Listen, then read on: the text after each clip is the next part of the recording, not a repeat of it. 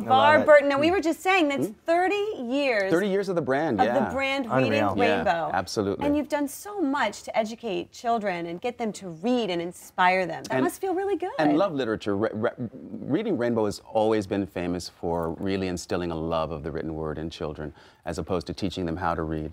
And today, if you want to reach kids, you have to be on a mobile device. Television was the technology that we used back in the 80s to reach kids and connect them to literature, but today, television is only one screen that children use in the course of any given day. And they're so good at using these apps. This is a generation that they call digital natives, and for good reason, because they have all been born within arm's length of a smartphone or some sort of electronic device. And so we have a tremendous opportunity right now with technology to literally revolutionize the way we teach our children. Sure. And if we do not take advantage of it, shame on us.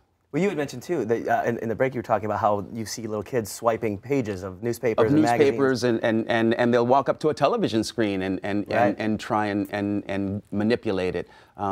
They are the generation for whom technology is absolutely native and natural.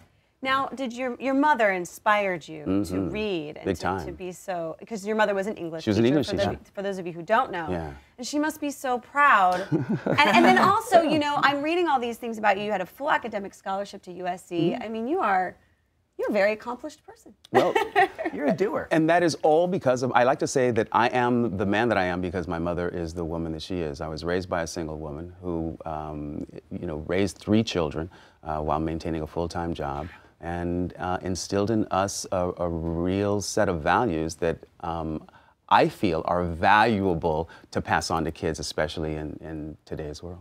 Yeah. Well, you're so recognizable. I mean, one of the most recognizable faces in television from Reading Rainbow. 33 years? 30 years on Reading Rainbow. But what do you get recognized for most when you're out walking around? Well, it depends on the age of the recognizer, you know. Sure. Roots, of course, was my first job. It was my first audition. I was a sophomore at USC when I was cast in Roots. There are an awful lot of Star Trek fans out there. Right. Star Trek The Next Generation. A lot.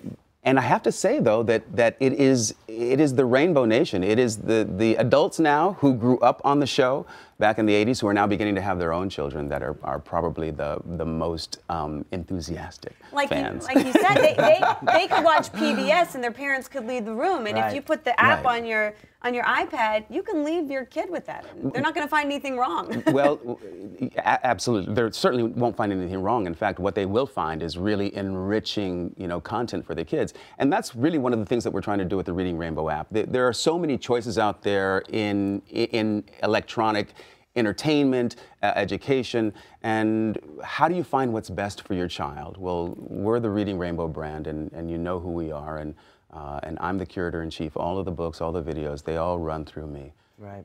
Now, I read that you read a lot of science fiction growing up, and then you went on to write a science fiction book. I did, yeah. So that must have, like, it all comes full circle, right? If you live long enough, it certainly will. Yeah, the things that the passions that we develop as children, even though sometimes they change, for the most part, you know, that die is cast, you know. Sure. And when we have an opportunity to really discover who we are and rise to the highest level of our abilities, that's when humanity really kicks in. If you give a child a chance to really develop into their fullest expression of themselves, you will find that literature and a connection with the written word is really at the heart of that effort. And what we want to do is we want to encourage kids to become lifelong readers. I think that the most powerful thing is a soul who has a thirst for knowledge. And if you can read if you're literate in at least one language, then you've got the key to educating yourself for the rest of your life. Oh, I agree. I agree. Well, we're going to talk more. And when we come back, LeVar shares his thoughts on the remake of the classic that launched his career.